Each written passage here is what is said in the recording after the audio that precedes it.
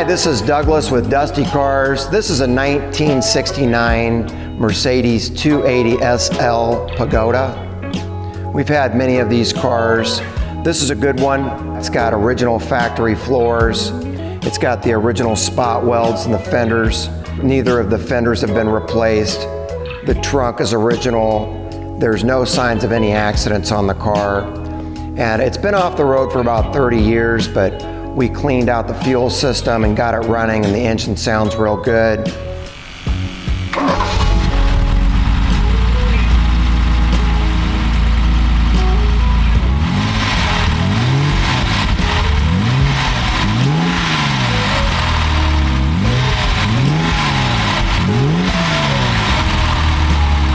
It's a great car for restoration because it retains all its original parts and it hasn't been in an accident.